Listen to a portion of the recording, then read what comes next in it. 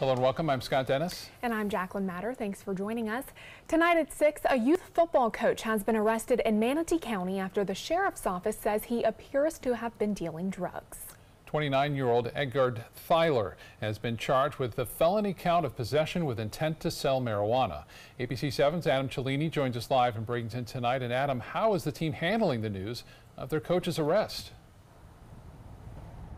Yeah, well, Scott and Jacqueline, this came as a huge shock to the team. We spoke with a woman who is a spokeswoman for the new Manatee Broncos youth football organization, and she tells us that they are aware of the situation. Parents, for the most part, have been understanding. In fact, anyone who heard about this just can't imagine someone they trusted their kids around could be capable of this.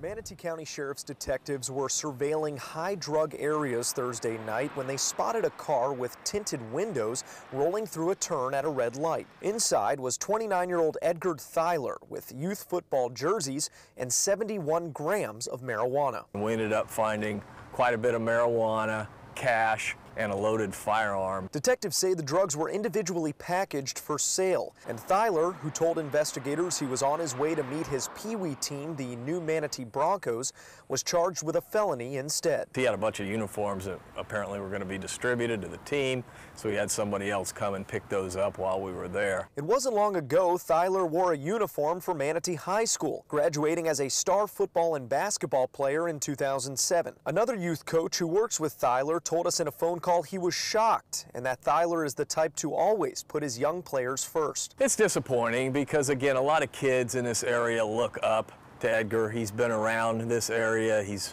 Was a star football player in high school. Now he's giving back and coaching the kids. Not anymore, says a representative of the new Manatee Broncos, who declined an interview but told us Thyler has been removed from the program and the parents have been notified. She adds that this is something that happened in his personal life, away from the kids, and the group is moving forward at this time.